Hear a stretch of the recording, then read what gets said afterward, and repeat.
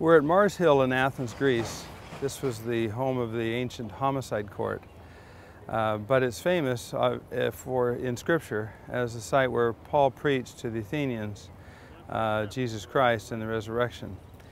He had obviously seen the sights of Athens before he got here, and he had been obviously down to the Agora and seen the thousands of monuments dedicated to the Greek gods.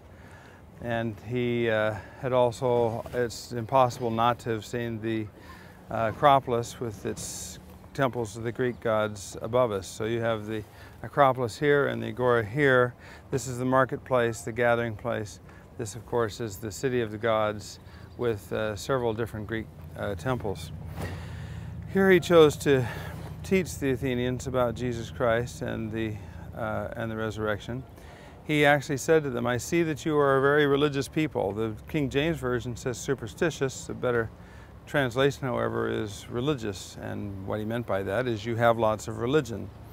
He had seen a monument to the unknown God, and he said, "This unknown God you do not know, and God has been patient with you to this point, but it is now time to know that God, and that God is Jesus Christ." He quotes the Athenian poet to try to back up his point that Jesus is the Christ. He uses the culture of the Greeks, in other words, to try to preach to the Greeks. When he spoke to the Jews in synagogues, he used Old Testament and Jewish culture. Paul understood that when you speak to the Greeks, you speak to the Greeks in their cultural language, and when you speak to the Jews, you speak to the Jews in their cultural language.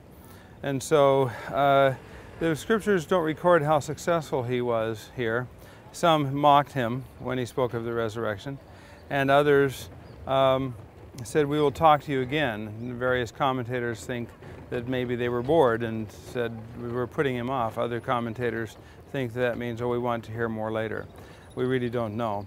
Nonetheless, this is a rather famous episode up here on Mars Hill with the Agora in the background on one side, the Temple of Hephaestus, of course, down there on the outer edge of the Agora, and up here the temple to Athena, and one to Poseidon and Athena, and another to Nike, or Victory.